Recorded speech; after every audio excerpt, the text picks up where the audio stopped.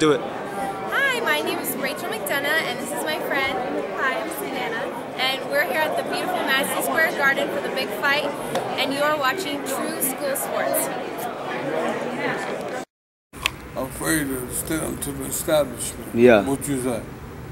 Yeah, I mean, I agree, because like a lot of people, a lot of fighters are afraid to speak their mind and do what they feel.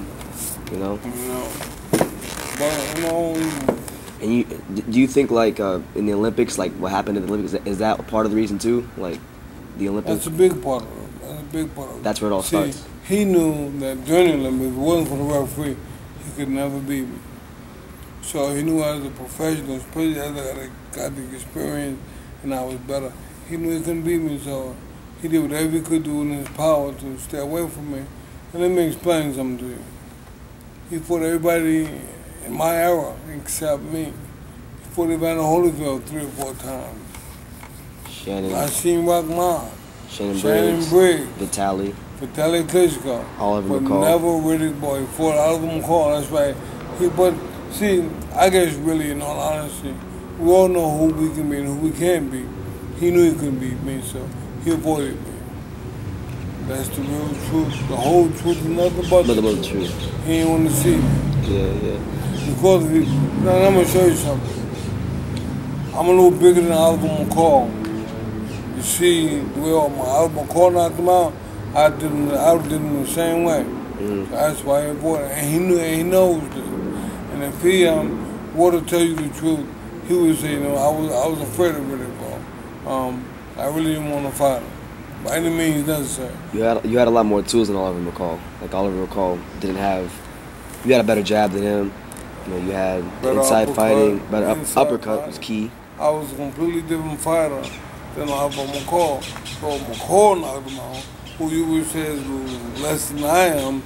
You see why now he didn't want to fight. He knows it, and he can say a million things, but he know he didn't want to see me. Period. You couldn't melt him and pour me on me. You couldn't melt him and pour him on me.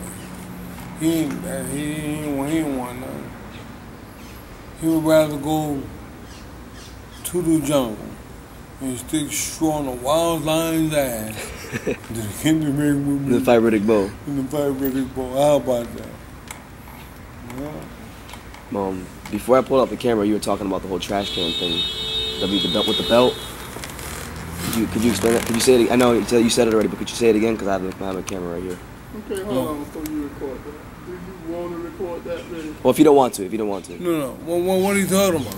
He's talking about he wants you to talk about throwing the belt in the garbage bin. Oh, yeah, I ain't got no problem with that. Well, I'm saying, do you have a problem with him recording? Absolutely If you do, I'll turn it off. You can record it. Okay. Here's the deal. The WBC gave me an ultimatum. Either fight Lennox Lewis at a certain time, or I would be stripped of the title. So Rob Newman, my manager at the time, said, "No, Bo, what you need to do is take that belt and throw it in the garbage." So he had to set up the garbage and whatnot for me to put the belt in the garbage. And so, thinking that he knew best, that's exactly what I did. I regret doing it. But what people don't understand, it's been quite some time. But me and the WBC, we both made peace. I mean, we cool now. Hopefully there's no hard feelings or whatever the case may be.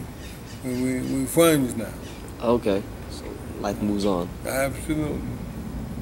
Yeah. And that's all. That's it. Video. Please check out TSS Sports. Please sub to his YouTube channel. He has dope content, dope videos, talks about boxing, NBA, NFL.